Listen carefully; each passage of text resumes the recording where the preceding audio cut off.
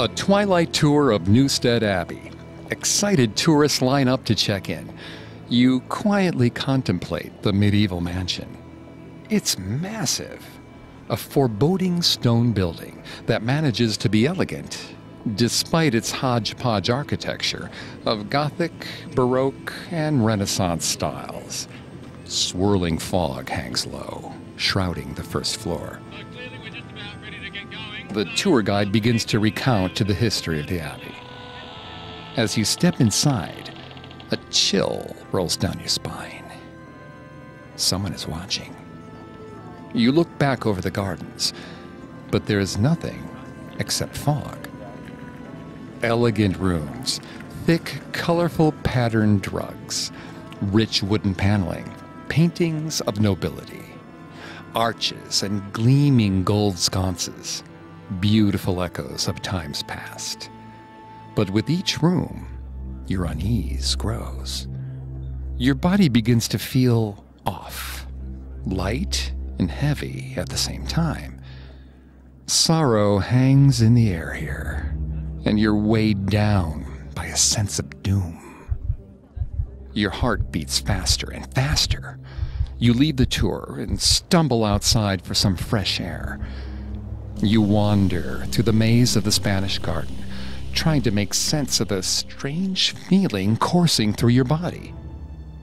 At the end of the row, blocking the maze, stands a monk in a black cassock and cloak. His face is hidden by a heavy hood. He holds up a hand and crooks a pale forefinger in your direction. You're transfixed. Your body is so heavy and languished, it feels like each movement takes an incredible effort. You think in your mind that you're stuck here, glued forever to this place. But your feet are moving. Slowly, compulsively, you walk toward the monk in black.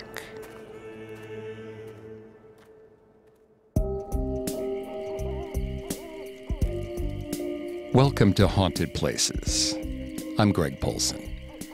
Every Thursday, I take you to the scariest, eeriest, most haunted, real places on Earth. This week, join me on a supernatural journey to the mysterious Newstead Abbey in Nottinghamshire, UK, and discover why, to this day, it's haunted. Listen to more episodes of Haunted Places, as well as Parcast's other podcasts, on your favorite podcast directory. We're also on Facebook and Instagram at Parcast, on Twitter at Parcast Network, and at parcast.com.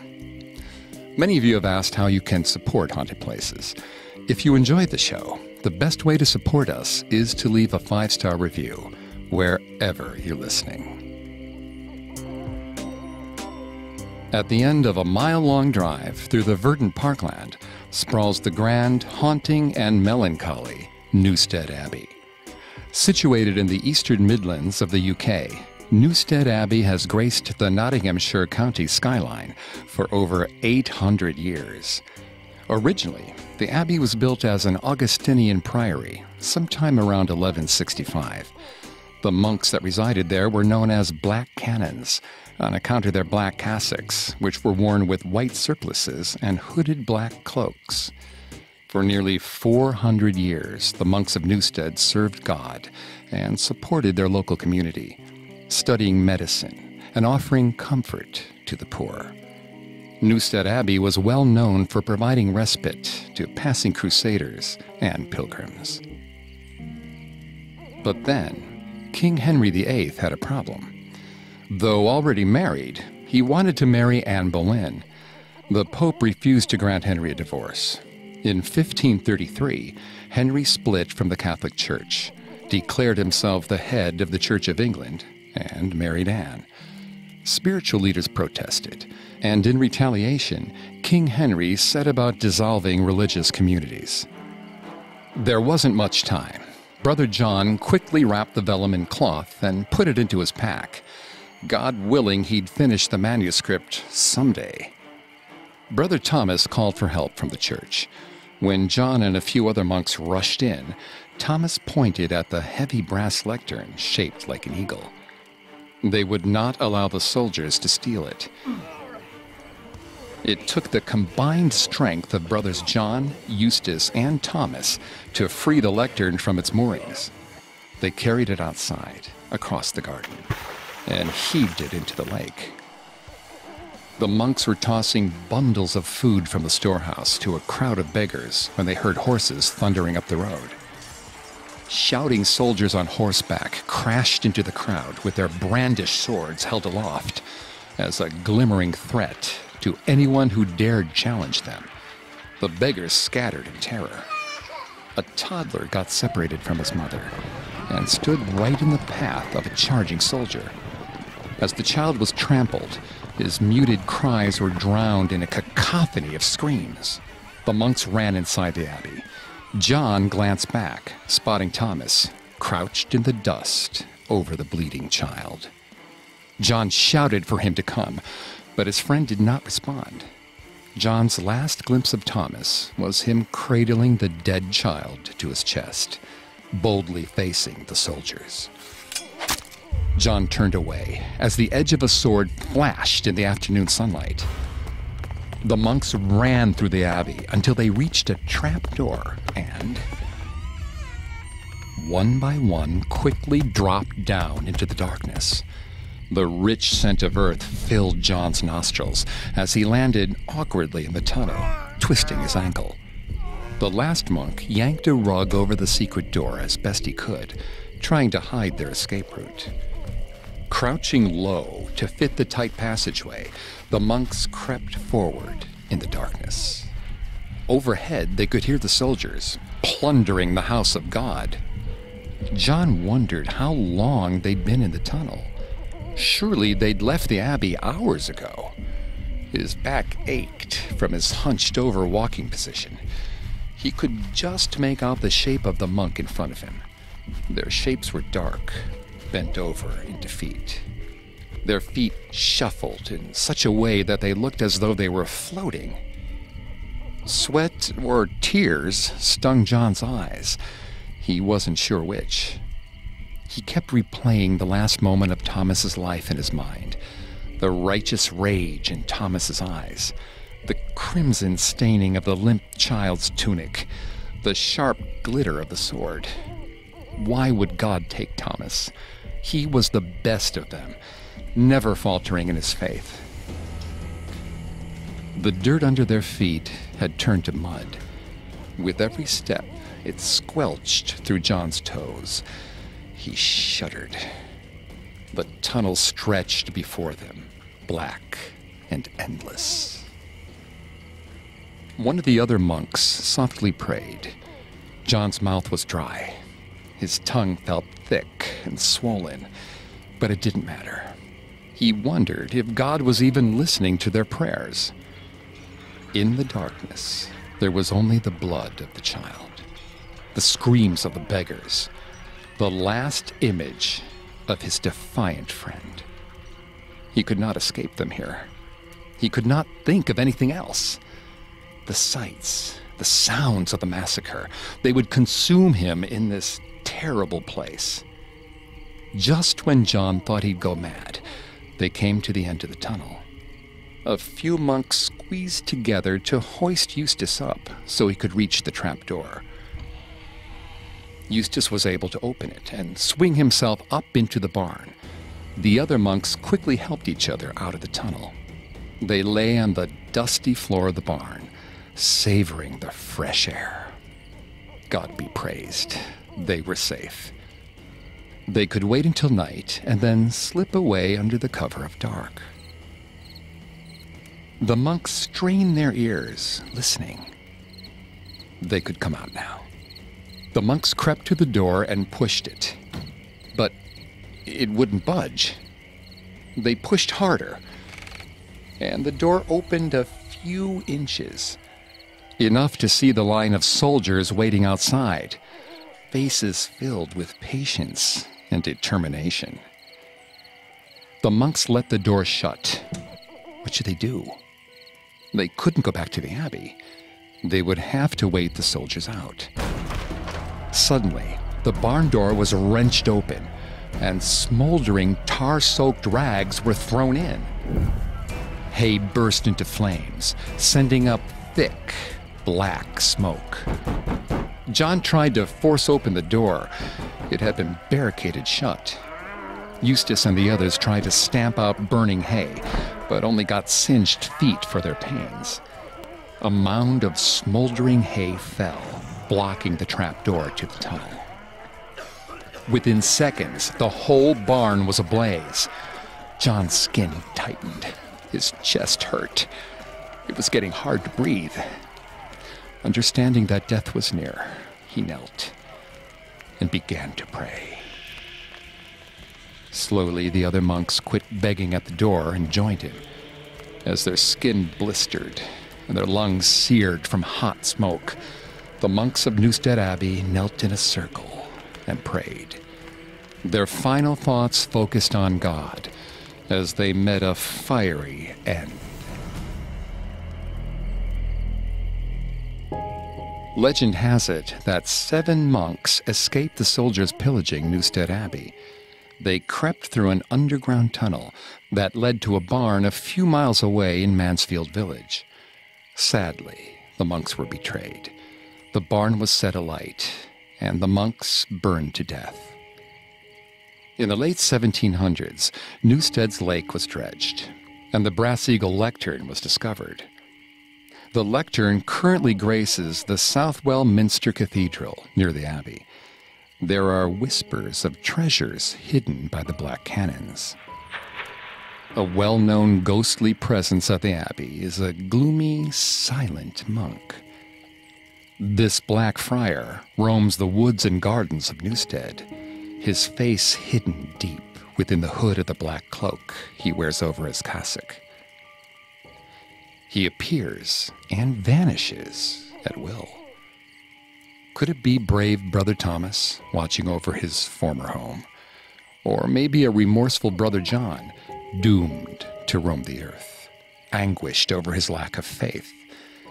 Many have found the spectral monk's presence foreboding, though there are no accounts of him harming the living. Yet. We'll have more on the monks of Newstead Abbey after the break. It's not a Parcast podcast, but if you like haunted places, I think you might like The Horror of Dolores Roach, a new horror fiction podcast I found. The Horror of Dolores Roach tells a macabre urban legend of murder, betrayal, weed, gentrification, cannibalism, and survival of the fittest. When Dolores Roach returns to her old New York City neighborhood after 16 years in prison, she's stunned by all that's changed. The only person remaining from her previous life is Luis, an old stoner friend who gives her room and board in the basement underneath his dilapidated empanada shop. When the promise of her newfound stability is quickly threatened, Magic Hands Dolores is driven to extremes to survive. The Horror of Dolores Roach stars Daphne Rubin Vega and Bobby Cannavale and is written by Aaron Mark. I think it's a great podcast, but don't take my word for it. Refinery 29 says, The Horror of Dolores Roach stands out from the rest. It's totally fictional, but still equally chilling. You can listen to all episodes of The Horror of Dolores Roach now for free, wherever you get your podcasts. As the giant grew closer, Enceladus realized something was wrong. Instead of legs, Enceladus and his brother giants slithered on 2 large serpents with snapping maws where the feet should be. But this giant's serpents weren't snapping, and its face sagged. An arrow whizzed past Enceladus' face. This wasn't a giant. It was a god. You foolish, foolish giant. No one rebels against the gods and escapes unscathed. Athena, the goddess of war and wisdom, peeled off the face of a giant she'd flayed alive, revealing her own face, dripping with blood. Parcast's New Mythology podcast dramatizes ancient myths for a modern audience and dives into their history, origins, and meaning. Hosted by my friend Vanessa Richardson, Mythology uses an ensemble cast to bring these stories to life. Every episode dramatizes an exciting story pulled from the beliefs of ancient cultures and gives insight into how our ancestors saw the universe. Stick around after this episode to hear a preview of Mythology's Part 1 on the Greek goddess Athena. New episodes come out every Tuesday. Search for and subscribe to Mythology wherever you listen to podcasts. And now, back to the story. Not long after Newstead Abbey was dissolved, King Henry sold the property to Sir John Byron on the condition that he remove all evidence of the religious community. Sir Byron obliged, demolished the church portion of the abbey, but retained a stabilizing wall, thus creating the stunning arch to nowhere on the western right wing of the house that still stands to this day. The stone harvested from the destroyed church was used to build other rooms onto the abbey. Over time, the Byron family added to the building, eventually creating a multi-storied mansion constructed around a central courtyard. The upkeep and additions to the abbey waxed and waned according to the Byron family fortunes. In 1733, William Byron, 5th Baron Byron of Rochdale, inherited the property. He was known as the Wicked Lord for his violent temper and extravagant spending. William fought a duel with his cousin over a petty argument and stabbed him in the stomach, murdering him. Because of his noble lineage, William managed to beat the court case and only had to pay a small fine. However, the incident caused a scandal, and to escape the public eye, William retired to the countryside and took up residence at Newstead Abbey.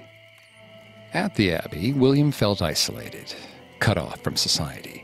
He terrorized his servants and abused his wife, who eventually left him. As the years passed, William Byron grew increasingly eccentric and paranoid. He rarely left the Abbey, and when he did, he traveled under an assumed name.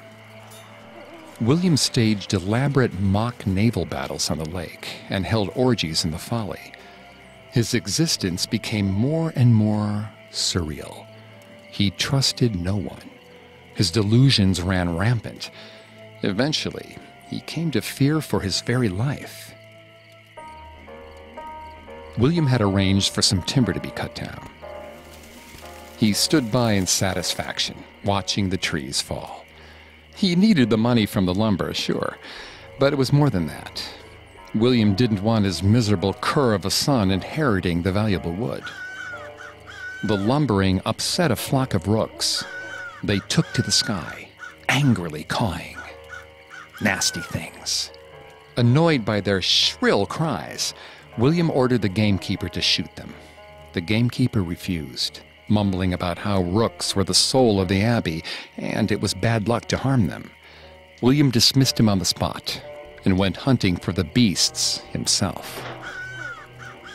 He shot several birds, enough to momentarily silence their incessant caws.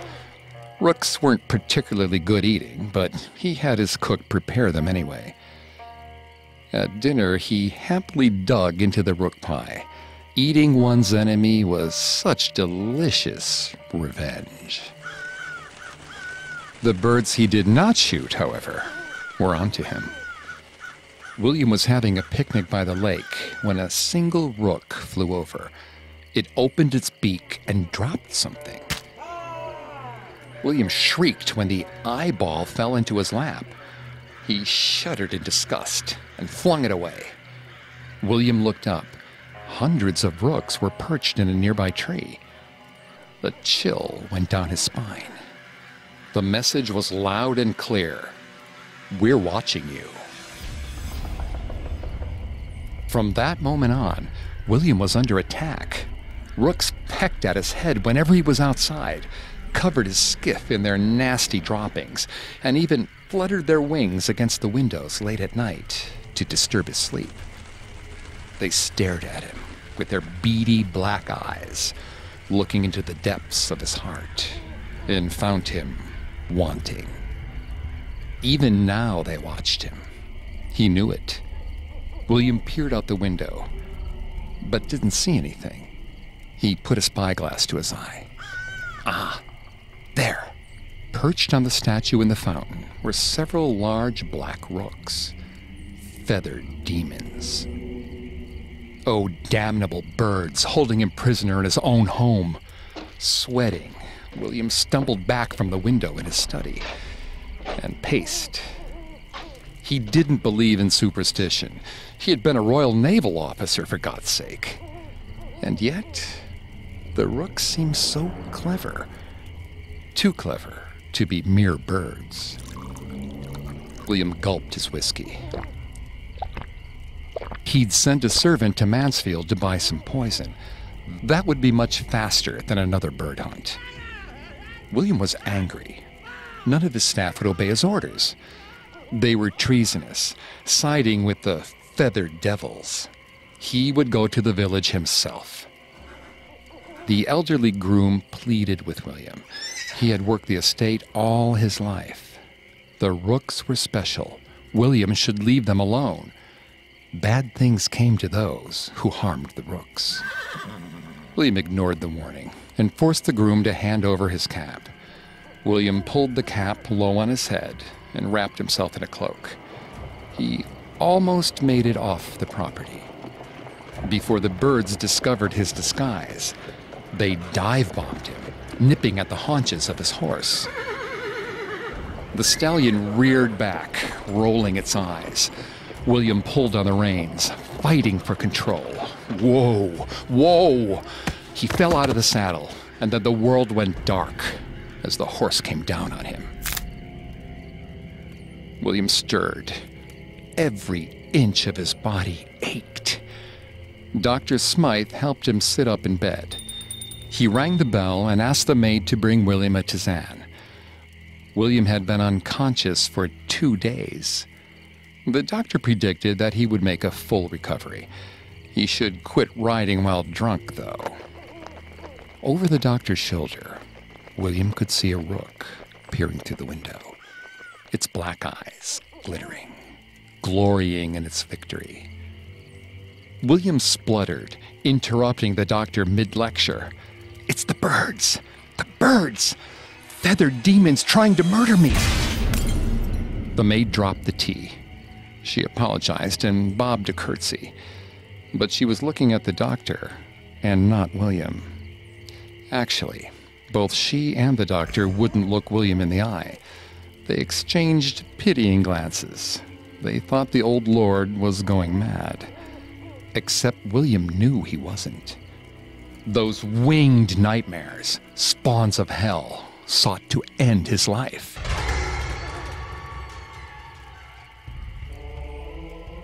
Local Nottingham folklore claimed that the rooks of Newstead Abbey were more than mere birds.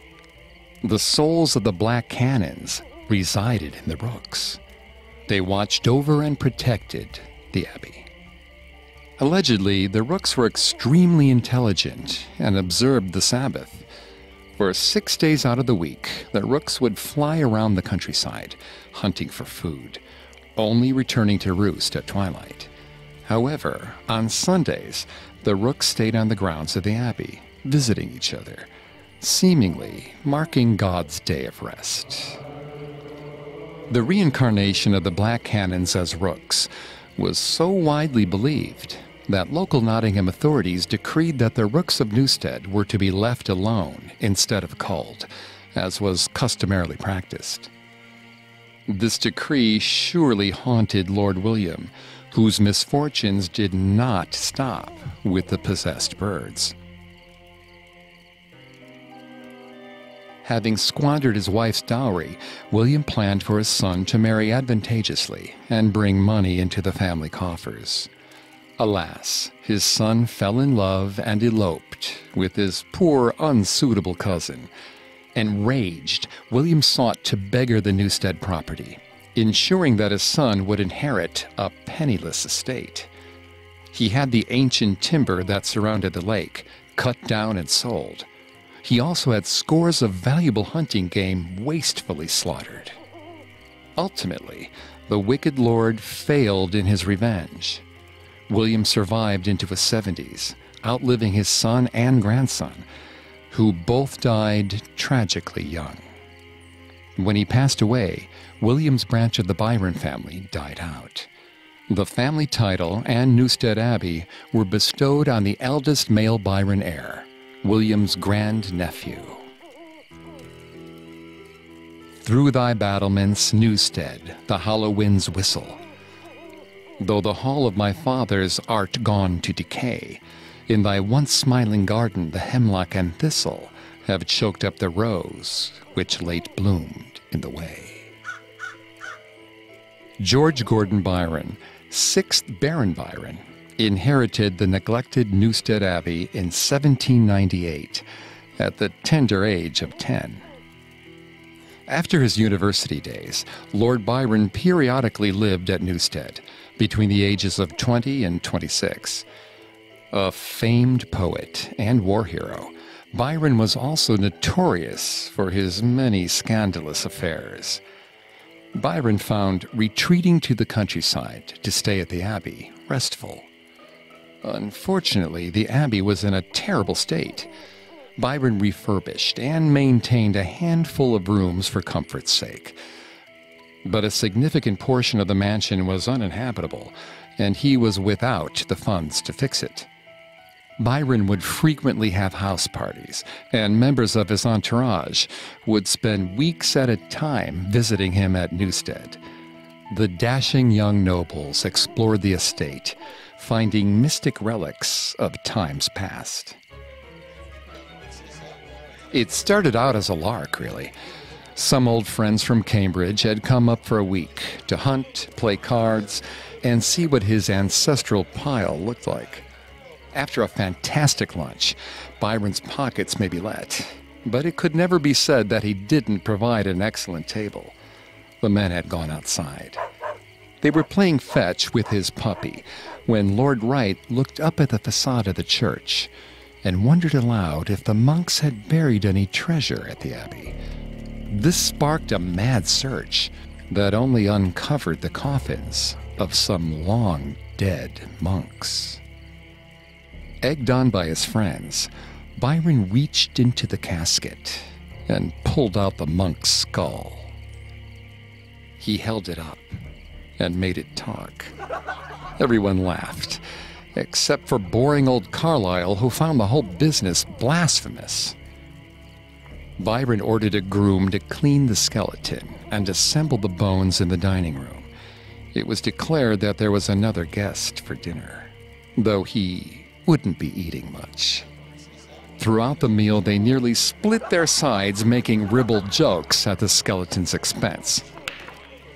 When they had their after-dinner brandies while playing pool, Byron insisted on drinking out of the monk's skull. It sent a little shiver down his spine to do so. An angry voice hissed something unintelligible from the corners of his room. Lord Byron snuggled deeper into bed and sighed, not even bothering to open his eyes. Really, Fordham, do you think I'd fall for such a stupid prank? The men had retired to their beds around midnight, a little tipsy. They're not meant for you. The voice was louder this time. Annoyed, Byron sat up and drew back the bed curtains, planning to give the intruder a piece of his mind. The angry retort died on his lips. Standing next to the bed was a monk, donning a long black robe. His eyes were black. His skin glowed ghostly white. Byron frantically felt for his pistol.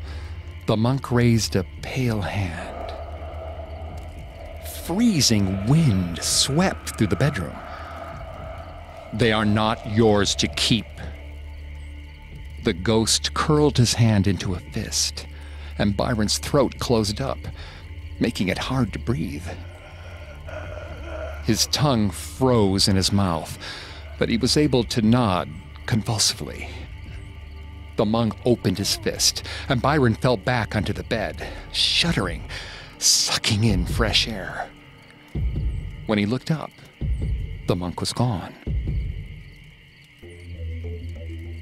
The next morning, Byron awoke with a splitting headache, pondering the events of the night before. He was sure he had experienced a nightmare after imbibing too much wine. It was doubtful he had been visited by a specter. But all the same, he ordered his servants to rebury the skeleton of the monk. Allegedly, while hunting for treasure, Lord Byron dug up the graves of some long-dead monks. For a while, he displayed their skulls in his study. While at Newstead, Byron always slept with a pistol next to his bed. It may have been for protection against angry husbands seeking vengeance for Byron's sordid seduction of their wives. But it may also have been for protection against something supernatural. Famously and most morbidly, Byron had a drinking cup made from the skull cap of a monk, and even wrote a poem on the subject. Though Byron's original skull cap drinking vessel has been lost to history, a replica currently resides at Newstead. I lived, I loved, I quaffed like thee, I died. Let earth my bones resign. Fill up, thou canst not injure me. The worm hath fouler lips than thine. More from Newstead Abbey after the break. Now, back to the story. Deep in debt, in 1818, Lord Byron sold Newstead Abbey to his childhood friend, Colonel Thomas Wildman. Colonel Wildman set about rebuilding the abbey. Over the next 40 years, he spent a fortune restoring the abbey to its former glory and adding touches of his own, such as custom wood paneling, Gothic decorations, and the East Tower. As the beautiful gardens were planted, the abbey began to draw many admiring guests. Sophie set the coins on the counter. Ducking her head, she slipped out of the shop. It was hard enough to come to the village knowing the stares she'd receive, but it truly hurt that the proprietor wouldn't even take the money from her hand. She was deaf, not cursed or stupid. Sophie took the long way home, walking through the parkland of Newstead. She loved the mansion. It was old, beautiful, and had a melancholy air. Exactly the sort of home a poet should own. Of course, Lord Byron didn't own Newstead anymore, but she liked to pretend that he did. Sometimes she even dared to imagine she and Byron strolling the gardens hand in hand. They would stop. He would turn her face up to his and say... Sophie was never quite sure what Byron would say, but it was something very romantic before he passionately kissed her. Sophie was startled out of her fantasy when she came face to face with Colonel Wildman and a gardener. They were clearly surprised to see her. The colonel said something. Sophie shook her head, miming that she couldn't hear. Sophie backed away. She was trespassing on private property. He could have her arrested. Colonel Wildman reached for her arm. She darted off the path and into the underbrush, thorns from bushes tearing her dress, her only thought to get away. The vicar came to tea at the farm. Sophie sat in her usual spot in the corner, carefully observing the conversation between her aunt and the vicar. She could lip-read some. After they had eaten, the vicar kindly wrote on her slate, explaining that the Wildmans had asked him about her. She had their approval to roam the grounds of Newstead at will. Sophie spent many a happy afternoon at the Abbey. Through gestures and notes, she had come to know the Wildmans. They were a lovely couple, with an eye for beauty. The gardens looked especially beautiful on this perfect spring day. Sophie tried her best to hold back her tears. She had cried when Aunt Lavinia succumbed to the flu. She had cried when the solicitor did the sums, and she realized that she would have to leave the farm and throw herself on the mercy of her relatives in America. But on her last walk through the grounds of her beloved Newstead Abbey, on the way to Nottingham to catch the mail coach to London, she would savor the beauty, and she would not cry. Sophie gave the gardener a letter, indicating that it was for the Wildmans. They had been so kind, and she would never see them or the Abbey again. She continued on toward the village, ignoring her stinging eyes. Tom couched low in the saddle as the horse galloped up the road. He had to find Sophie. Just ahead, the village of Nottingham was coming into view. The streets were crowded, citizens shopping, enjoying the fine spring weather. Then he saw her, a thin, pale girl with dark circles under her eyes. Sophie wore a gray morning dress and carried a single valise. Tom waved his arm, attempting to catch her attention, but Sophie didn't see him. She began crossing the street toward the inn. A driver shouted at her as Sophie stepped into the cart's path, but she couldn't hear him. Time seemed to slow as Sophie finally looked up, too late, as the cart careened toward her. Tom reined in his horse and rushed to where Sophie lay in the street. A man was already bent over her limp form, checking the pulse. He grimly shook his head. Tears filled Tom's eyes. The Wildmans had bid him to catch Sophie before she could board the mail coach. He had a letter from the couple, inviting her to live with them at Newstead Abbey. The ghost of a young woman wearing an old-fashioned white dress sometimes appears in Newstead's gardens. She's silent and very shy, vanishing before one can get too close. Many believe it to be Sophie, roaming her beloved gardens for all eternity. After his death, Colonel Wildman's widow Louisa sold the abbey. The property passed through a few more hands before Sir Julian Kahn, a local philanthropist, purchased it. Sir Kahn deeded the estate to the Nottingham Corporation in 1931. Today, Newstead Abbey and over 250 acres of its original parkland is a museum and gardens publicly owned by Nottingham City Council. Newstead Abbey receives visitors from all over the world. Some come for the beautiful antique furniture and Lord Byron memorabilia. Others visit for the lovely gardens. Both staff and visitors tell stories of brushes with the supernatural. The White Lady and the Black Friar still make appearances, but Newstead also seems to have a large number of unknown ghosts. Staff sometimes hear children playing, but when they go into the room, it's empty.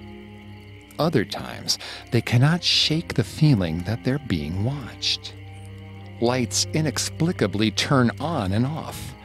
Hair is touched, and certain areas of the house will suddenly smell strongly of a lady's roses or lavender perfume. A grinning cavalier seems to sometimes appear when one looks into an antique floor mirror. Occasionally, visitors on tour will be overcome with feelings of doom or sadness. Some to the point they're sick with emotion and have to abandon the tour. Fog seems to appear and vanish for no reason, even inside the house. In spite of the potential for paranormal mayhem, the historical elegance and beautiful gardens make Newstead Abbey a popular place to wed. Emma stared into the mirror, doing a deep breathing exercise. Needing a moment alone, she had kicked her mom and bridesmaids out of the dressing room. Breathe in. Breathe out. Her face was wan, not radiant like a bride's should be. She was lucky. James was tall and clever. A catch.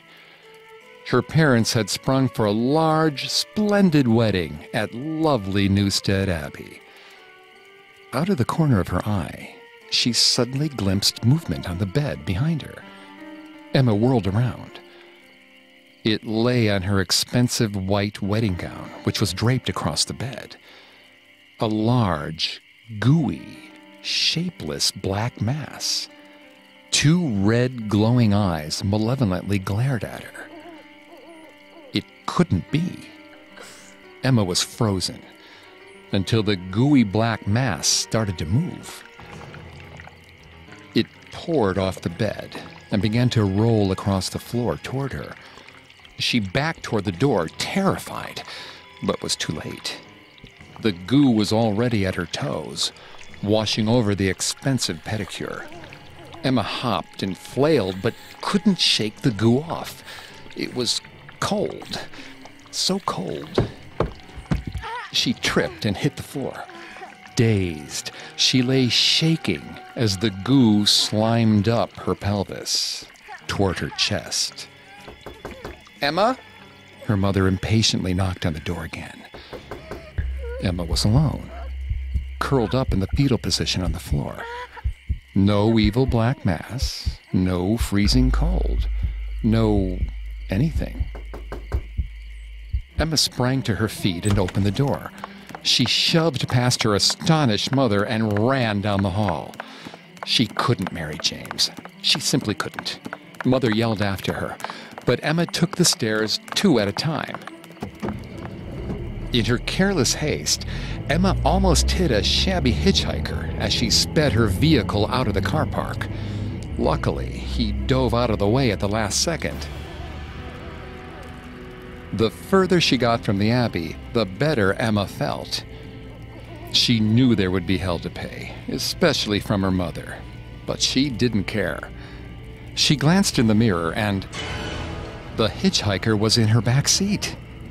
Panicked, Emma twisted around, letting go of the wheel, veering into oncoming traffic.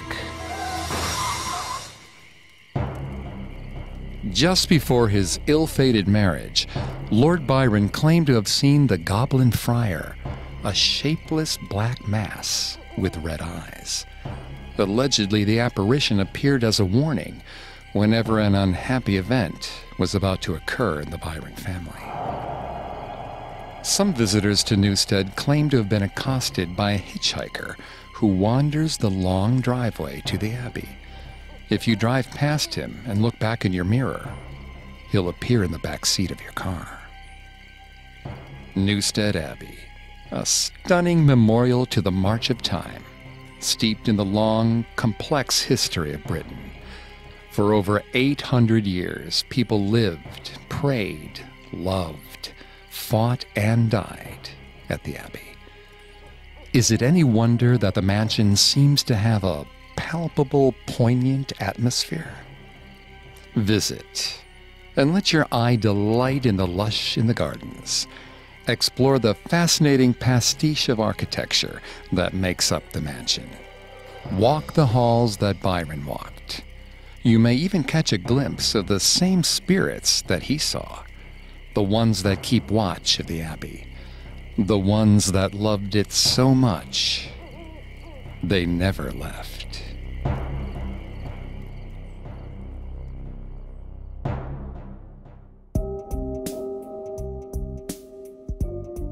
Thanks for listening to Haunted Places. A new episode comes out every Thursday. Listen to all of Parcast's podcasts on Apple Podcasts, Stitcher, Google Play, CastBox, TuneIn, or your favorite podcast directory. Many of you ask how to help the show. And if you enjoy Haunted Places, the best way to help is to leave a 5-star review wherever you listen. We'll see you next week. Haunted Places was created by Max Cutler. It's a production of Cutler Media and is part of the Parcast Network. It's produced by Max and Ron Cutler. Sound design by Ron Shapiro, with production assistance by Joel Stein and Paul Mahler. Additional production assistance by Maggie Admire and Carly Madden. Haunted Places was written by Candace Rogers. I'm Greg Polson. And now, please enjoy this preview of Mythology's first episode on the Greek goddess Athena. It was foolish to challenge the gods. After battling the goddess Athena for 3 days, Enceladus had all but resigned himself to the fate of so many of his fellow giants. But he'd escaped her for the moment, and perhaps that would become his advantage. Enceladus had barely caught his breath when he heard the horses. He whipped around, worried Athena had tracked him to the Ionian Sea, but it was one of Enceladus' own, another giant. As the giant grew closer, Enceladus realized something was wrong. Instead of legs, Enceladus and his brother giants slithered on 2 large serpents with snapping maws where the feet should be. But this giant's serpents weren't snapping, and its face sagged. An arrow whizzed past Enceladus' face. This wasn't a giant. It was a god. You foolish, foolish giant. No one rebels against the gods and escapes unscathed. Athena, the goddess of war and wisdom, peeled off the face of a giant she'd flayed alive, revealing her own face, dripping with blood. She kept the skin wrapped around her like a cloak. Enceladus's leg serpents snapped and spit at Athena, but their fangs couldn't pierce the hide of his own kind. It was a perfect shield. Athena knocked Enceladus into the Ionian Sea. Then she crouched down and lifted the entire isle of Sikolos. Athena had a divine, godly strength. Plucking an island out of the ocean was as easy for her as it was for a man to pick up his child. Athena straightened up, raising the island above her. She swung it around over Enceladus and slammed the island on his head. Enceladus crumpled under the blow of the island. He sank and then vanished beneath the landmass. His blood and anger rippled outward from the island. The place where Enceladus was defeated became Mount Etna, and the buried giant was reduced to expressing his wrath through eruptions and earthquakes. Yet something wasn't right. As she watched steam build above Mount Etna, Athena knew her heart was missing a piece. She'd used her wisdom and wit to defeat the enemy, embracing her role as a goddess of war, and it felt empty. She was destined for something greater. She was certain.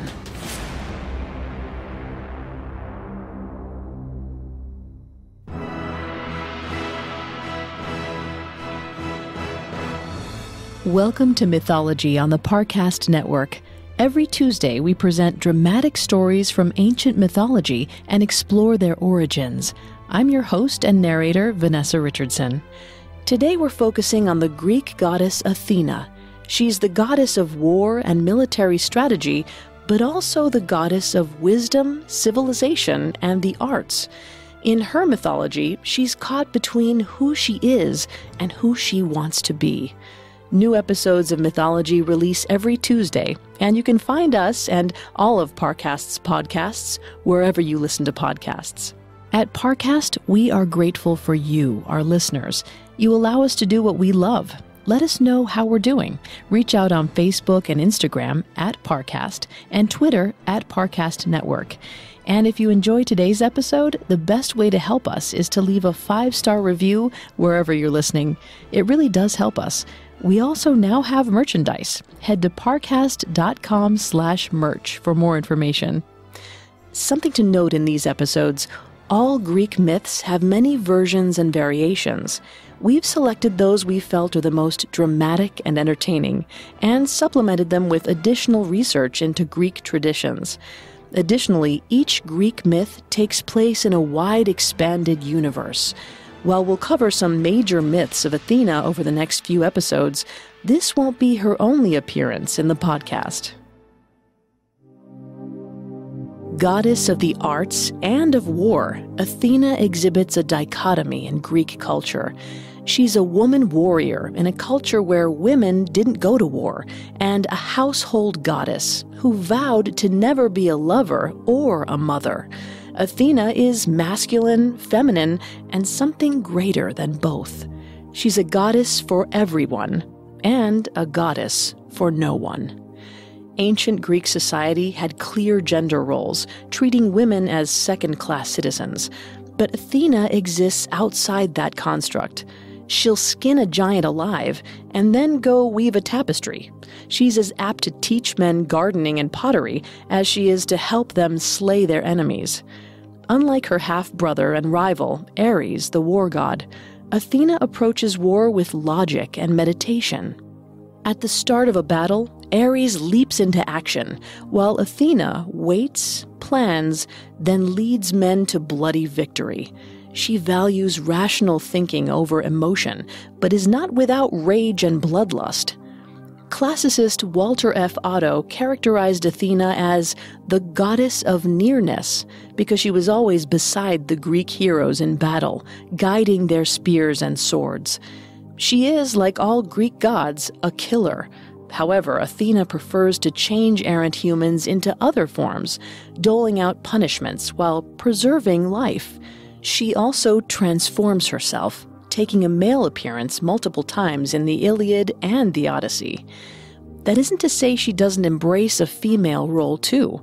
In today's myths, the building of the Palladium, the judgment of Paris, and the story of Arachne, Athena strives to be recognized as feminine, and this may be the hardest battle the goddess of war has ever fought. The king of the gods had a headache, and Zeus's son Hephaestus, like many children, was only making it worse. Hephaestus was god of the forge, born with a clubfoot. To him, a headache was nothing.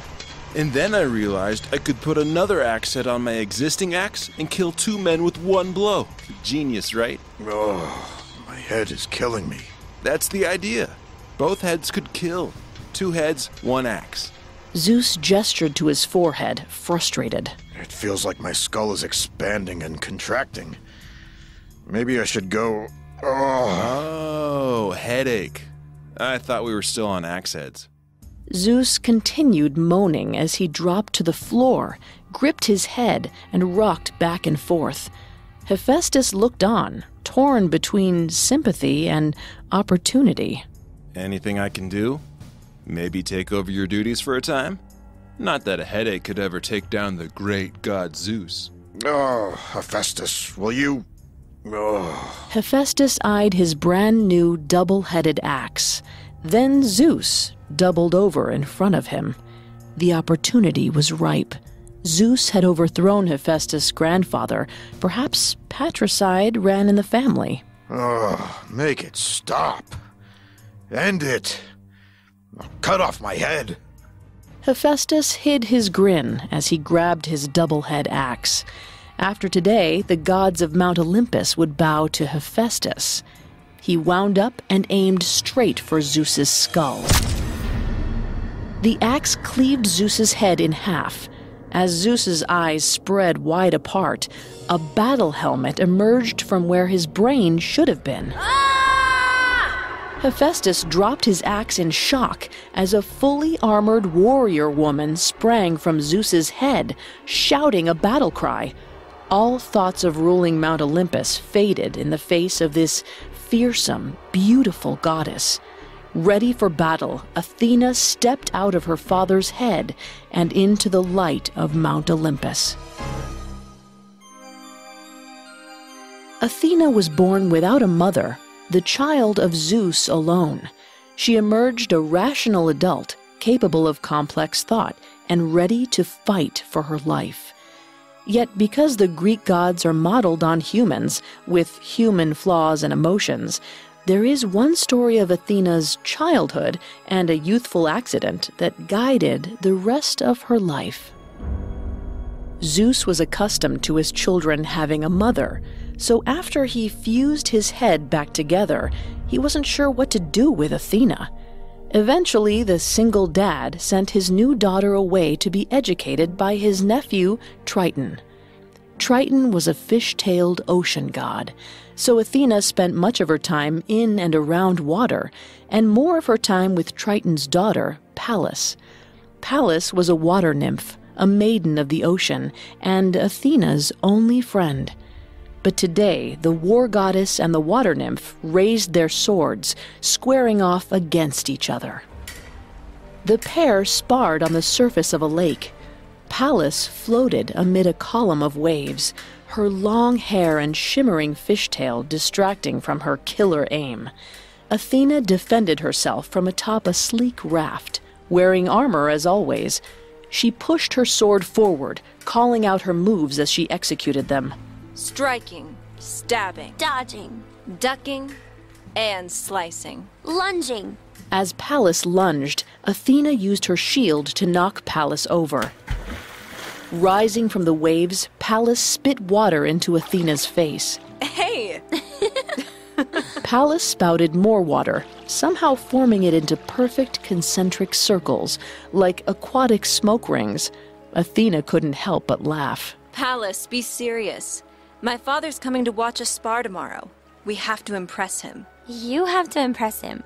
If I impress him, you know where I'll end up. And my father won't be happy about that. You're filthy. You've heard the stories, and you have 100 half-siblings to prove it. 37. I have 37 half-siblings. That's an army, warrior goddess. Let's go again. I want to get that spinning parry right.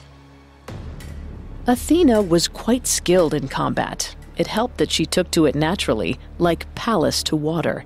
She'd been ecstatic to hear Triton declare that they were finally good enough to spar in front of Zeus. The proud fathers had invited a crowd of gods, nymphs, and even a few mortals they fancied. Rowing out onto the lake, Athena fiddled with her helmet. She knew her armor made her look ferocious, but she still felt like a child in a woman's body. What if she fell off her raft? What if her mind went blank and she froze? What if her father, the king of the gods, thought she was only average? A terrifying column of water arose from the depths. Inside it, Pallas. She met Athena's eye and flashed a quick smile. Athena relaxed. She wasn't alone. She had Pallas. With her best friend beside her, Athena had nothing to worry about. They began to spar. In the audience, Zeus watched intently. Next to him, his wife, Hera, the goddess of marriage, looked around, intent in a different way. Aphrodite has such a nice nose, don't you think? Sure. That's it. Slice and dodge. Well done. You've never noticed it? I guess it's fine, if you like noses. It looks quite like Athena's. Don't start on this again. I don't understand why you... She's going to fall in the water. A wave crashed over Athena, soaking her. Athena slipped, but kept her footing on the raft. Come on, Athena. You can do it. Get back up there. Raise that sword. You'll win this yet. They aren't actually fighting. It's a mock spar. At the end of which, my daughter will win. Zeus nervously watched Athena struggle through the next few maneuvers. She's going to fall and embarrass us. Us? She does have a mother. I knew it. I meant Athena and myself. As Zeus worried, Athena relaxed into the rhythm of the spar. She breathed deeply as she pressed her shield against Pallas's sword. Her instincts took over. Suddenly, a new heat rushed through Athena's veins. She'd never felt this warrior power before, but it possessed her. Her feet danced more nimbly. Her sword twisted more sharply. She tasted metal in her mouth. For the first time, she might want to kill. Across the lake, Zeus adjusted his shield. The sun gleamed off of it. Getting an idea, he tilted his shield, aiming the ray of light at Pallas. In the water, the light caught Pallas's eye. She looked up. Meanwhile, Athena stabbed toward Pallas's heart, a final flourish, the perfectly executed move she was born for. This was her gift, combat. Athena lunged, expecting Pallas to dodge as they had rehearsed. She didn't notice that Pallas's face was tilted up, distracted. Pallas looked toward Zeus as Athena's sword pierced her heart. Instead of blood, water flowed from Pallas's wound. She shrank, dissolving, until all that was left were her eyes, which transformed into 2 wiggling minnows. Pallas was dead.